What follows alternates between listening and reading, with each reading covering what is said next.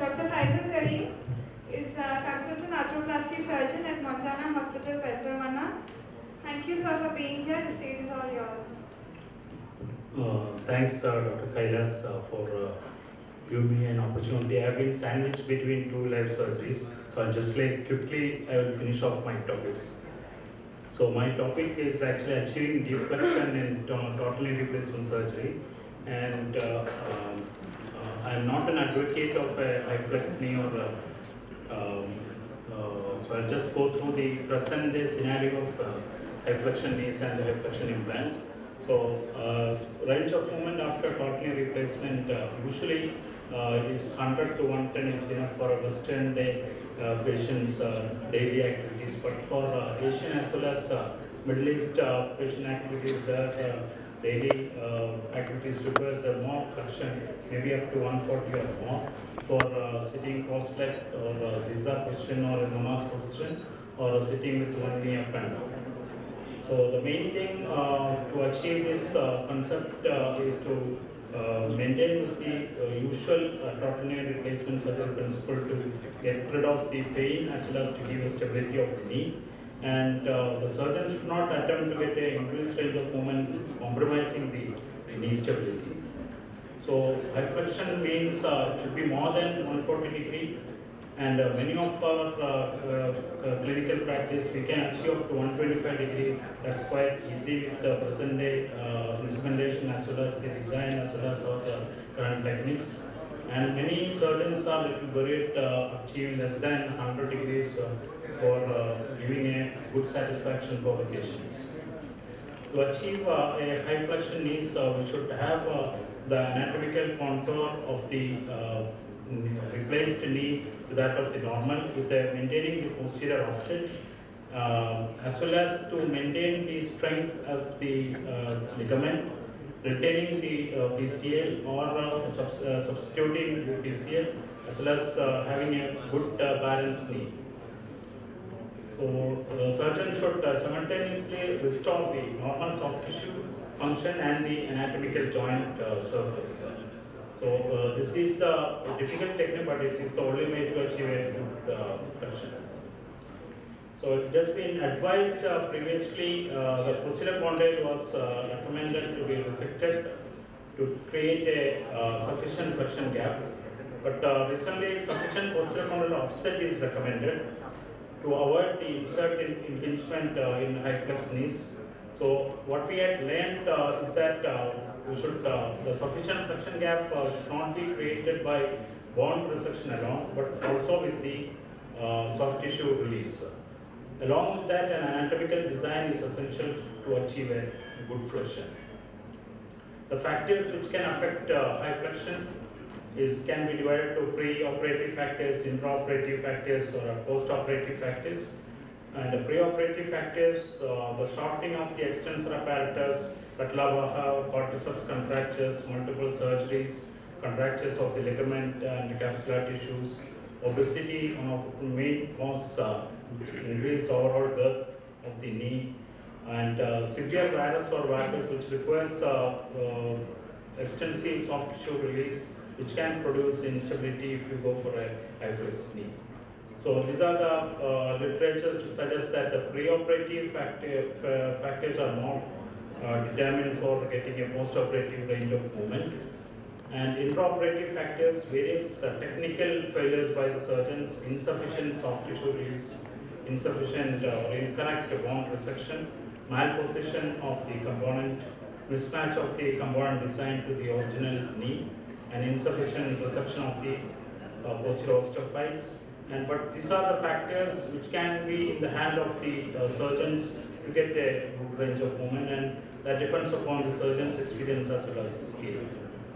A few examples which can go for the failure to get a good range of movements. One is if you resect a more distal femur, there is a ligament function is normal, but it can be lax in extension, and the surgeons try to get a stability in the extension with the help of an increased insert, but it produces tightness in the flexion.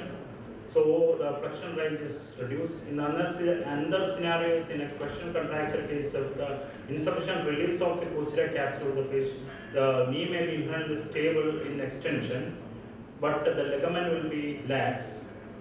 And when the knee is flexed, the posterior capsule is get relaxed a little.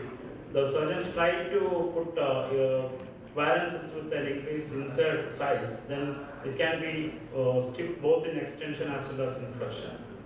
So take-home message: inappropriate bone resection cannot be compensated by soft tissue release, as well as the insufficient soft tissue release cannot be compromised by the bone resection. So recent trend is precise bone resection with recommended instruments and adequate soft tissue release, which are critical in high flex knees. Biomechanical factors that has been the design changes with the high flex knee replacement surgeries, which will take care of the loss of rollback movement of the femur, tibial slop, narrow flexion gap, loss of posterior condyle offset, shortening of the extensor mechanism, loss of inner rotation. This gap reduces the range of movement, which can be tackled with the changes in the prosthetic design by PCL substitution or retaining that PCL, or which have a osteotomy of just the posterior slop or a slop in the insert, a short posterior offset in case of a narrow flexion gap, and a long posterior offset in case of a loss of posterior condyle offset, and deep patellar groove to accommodate the patellar tendon in deep flexion to produce a relative lengthening of the extensor mechanism if there is a shortening of the extensor mechanism, as well as a mobile tibial insert. And the picture shows in a normal implants, if you achieve a good flexion or high flexion, then the sharp posterior end of the posterior flange of the implants can produce a point contact stress on the tibial insert, which can produce wear of the polyethylene and increase loosening. So this implant design changes with the thickening and the reduced radius of curvature of the posterior condyle has been done.